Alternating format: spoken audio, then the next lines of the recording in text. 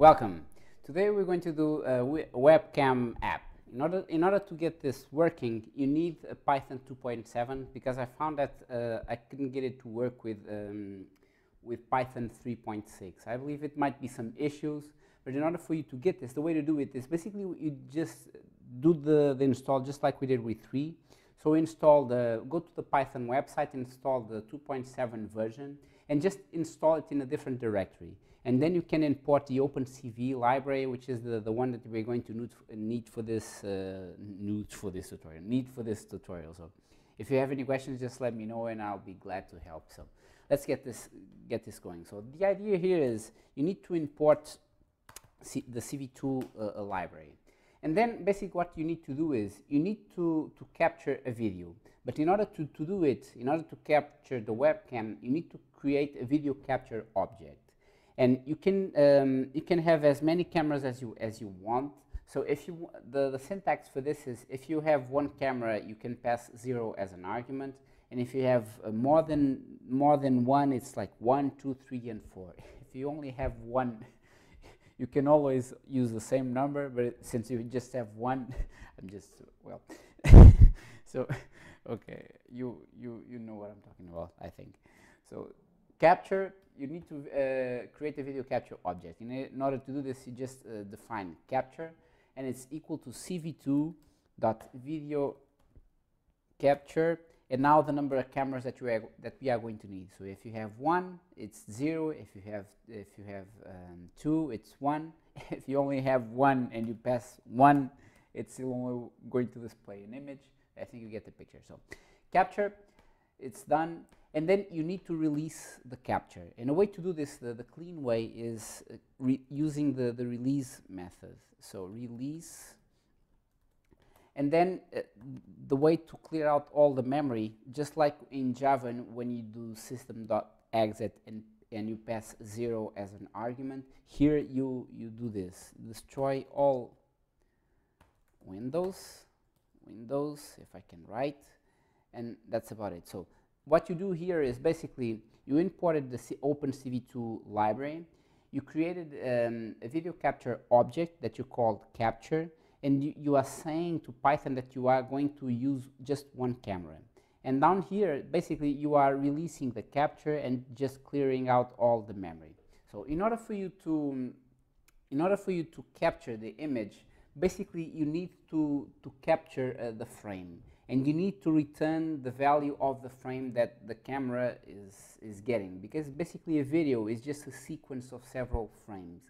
And in order to do this in Python, you need to do this let's say, with a while loop. And the way to do this is you do this. Capture is opened.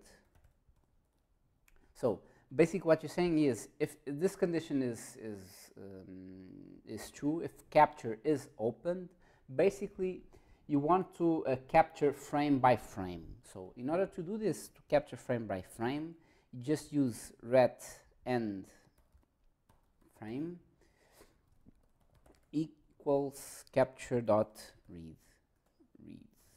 So what you're doing here is basically getting capturing frame by frame and returning the value to the screen in order for you to see. So, but in order to return this value, you need to get it in some way. And a way to display this, so let's just display the resulting frame. In order to display the result, not from frame, in order to display the resulting frame, you need to use the imshow method. And you need to pass as an argument frame, of course, and frame. Don't worry too much about the syntax. This comes from the Opencv2 library. It's just, this is always the same. So basically, you are creating a video capture object. You are using one camera, and you are using this from the library of Opencv2. So it's a CV2 object. And basically, you are clearing out what you are doing in the end. So capture, release, and just clearing out the memory. And in order for you to see the image, basically you need to return the frame, the camera frame by frame. And you need to display it. And in order to display it, you need to do this. So it's frame and then pass as an argument frame.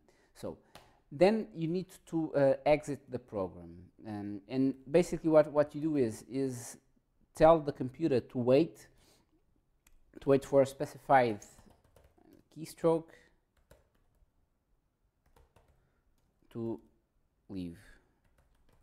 So just a keyboard event. And a way to do this is you can use a if statement, if CV2 wait key, and you can use any number here. I usually use 1. If you use 0, the image gets really choppy, so it's it's not working very well. So the way to do this is this ORD. So it's the function ORD, and then you just pass the letter that you are going to use in order to leave the program. And then you need to, of course, break out of the if statement. So if everything is working out fine, you should be ready to go. So I think I forgot something here, invalid syntax while, oh, I forgot this. So, and here we go. And then X, the same thing. I keep forgetting the double colons here. So coming from, okay, here we go. So here's me and my messed up camera, but you see the picture here. So this is what we are doing here, and you can use X in order to leave the camera. I'm just pressing X, and see, I just left the program. So I hope you enjoyed the program. If you have any questions, let me know. Remember to subscribe to our channel, and I'll see you in the next one. Thanks.